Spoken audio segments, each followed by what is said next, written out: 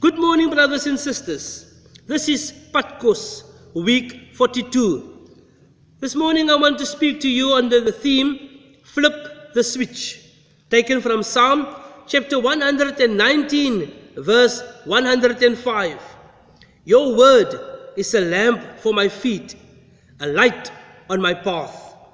When the psalmist spoke of God's word, he was talking about writings that were already hundreds of years old.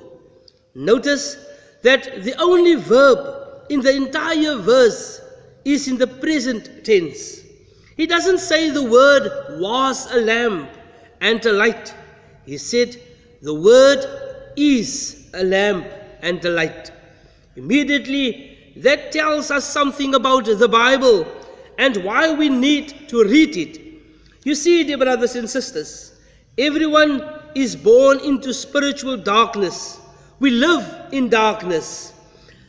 The entirety of our lives, as we make big decisions, such as who to marry, where to work, or where to associate us with, we may worry about tomorrow, but the truth is that we can't even see to the next second. We are truly in the dark.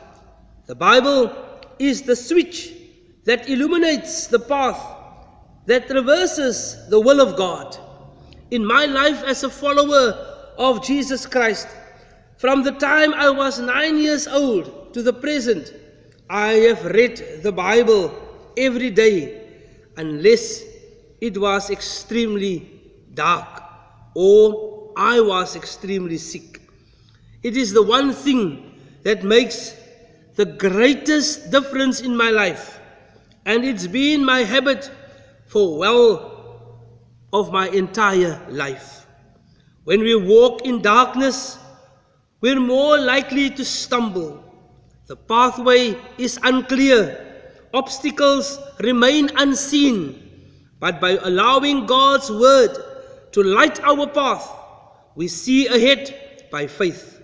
We know that the pathway is safe.